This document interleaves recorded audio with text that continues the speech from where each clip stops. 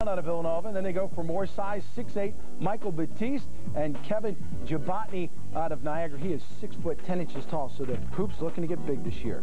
You know, the CBA has always been a stepping stone for players with dreams to make it to the NBA, but this has to be it first, at least for the Hoops. Look who just got called up. That's right, Hoopie. Actually, the costume stays, but the guy behind the mask, Caledonia native Zoli Barenci, will entertain crowds for the Washington Wizards this season. How cool is that? You saw Zoli play Hoopie last year. You couldn't help but notice this guy can flat out entertain a crowd. I started in on this with just, you know, just to have fun with the crowd, and one thing led to another, and it's been wonderful for me. It's been my dream ever since I started, so it's wonderful. I'm excited to go, and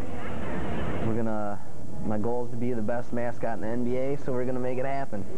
Well, this is what he's going to look like next year. I think I like the Hoopie outfit better. You know, he turned down an offer. He could have also worked for the Globetrotters this year, but he's going to Washington. Congratulations. In the OK White tonight, girls basketball, East Grand Rapids ranked 2nd in the state in Class B, put its undefeated record on the line.